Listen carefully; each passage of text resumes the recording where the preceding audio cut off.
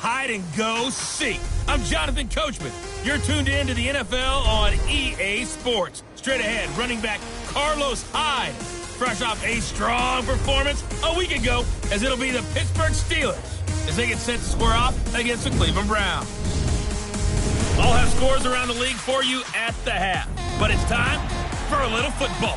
So we'll hand it over to our broadcast team, Brandon Godden and Charles Davis. Just off the shores of Lake Erie, we are at First Energy Stadium in a city aptly named after its founder, Moses Cleveland, way back in 1796.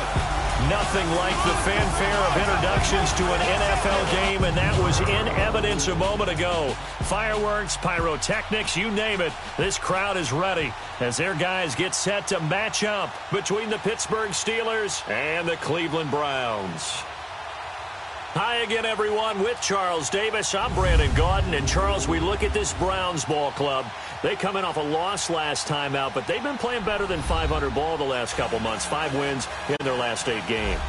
Meanwhile, for the visiting Steelers.